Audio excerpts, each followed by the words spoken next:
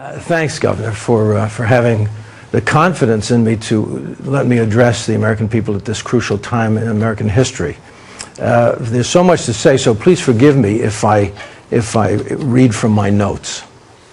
And you may feel as I go that you want to comment, every once in a while. Just jump in as if it was your show. Okay. That's very generous of you. I appreciate it. I'm here because of my heavy heart that a great man, Dinesh D'Souza, a patriotic man, more patriotic than anyone I can think of at this moment, present company accepted, is being aggressively, negatively targeted in many ways. And the latest targeting is the boycotting of the great, important book, America, Imagine the World Without Her. And his film is based on this book and should be seen by every patriotic American. It is in theaters now. 5 years ago, I stated that Obama would take the country apart, piece by piece, that he would cause a civil war in this country. In hindsight, we can see how many things have come to pass. My greatest heartache is that we sacrificed thousands of our American heroes liberating Iraq, only for President Obama to pull out all troops, leaving Iraq now to be taken over by the terrorists. What does he say about that? Nothing. Governor Romney warned us about Russia's aggressions. Now we have seen his concerns come to fruition.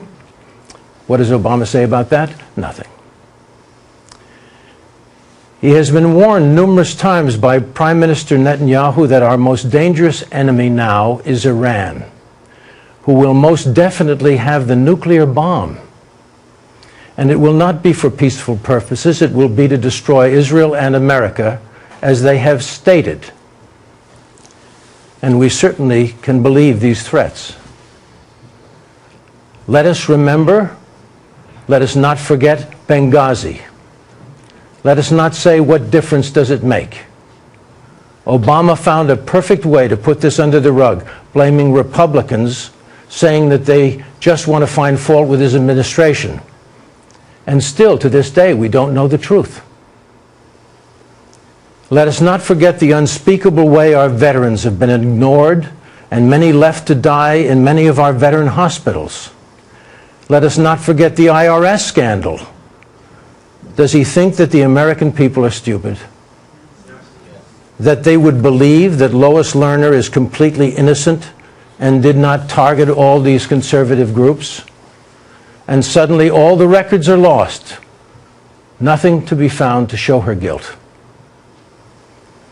And his newest and latest destruction, which you've just seen on the show, encouraging and allowing millions of poor illegal children from Central America who will be a great burden monetarily for our country, and they are already spreading tuberculosis, scabies, and chickenpox and putting our own children at risk of catching these diseases. And this very serious influx has been brought about not to benefit the young immigrant children, but in order to benefit the Democrats in the 2016 election.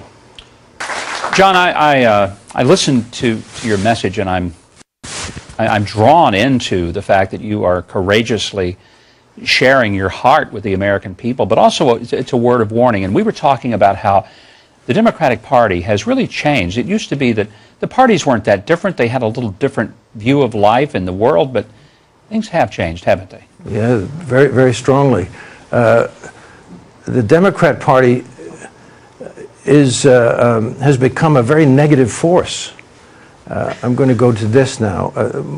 It's more socialistic in their thinking, and they've given young women the wrong ideas about what democracy really is. Debbie Wasserman Schultz is the gang leader for all the wrong information to our young women, convincing them that Republicans are stopping their liberties and freedoms of reproduction, when the truth is, as the Supreme Court upheld, that religious freedoms are being infringed upon.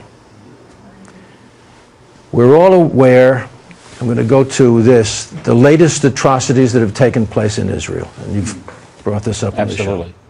3 young teens have been killed mercilessly, and hundreds of rockets are still being fired at Israel's civilian population. Obama promised Prime Minister Netanyahu, America is your ally and we will cover your back. So why does he continue to send billions to the Palestinian Authority, who have recently allied themselves with Hamas, an acknowledged terrorist organization, who are responsible for these crimes? Is that covering his back? Obama wrote a book about his father, who he seems to idealize. It's a fact that his father was a Marxist who hated America because he saw America as aggressors. Meanwhile, it was America who has helped all the other nations whenever they were in need. Obama never has acknowledged that, and in fact went across the world apologizing for us, and is piece by piece whittling down our military strength, the strength all the world has relied on. And in doing so, he has paved the way for the most violent radical elements across the world to thrive.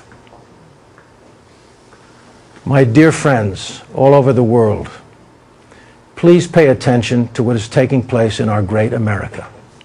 Stand up for your freedoms. Don't be afraid to express wrong when you see it.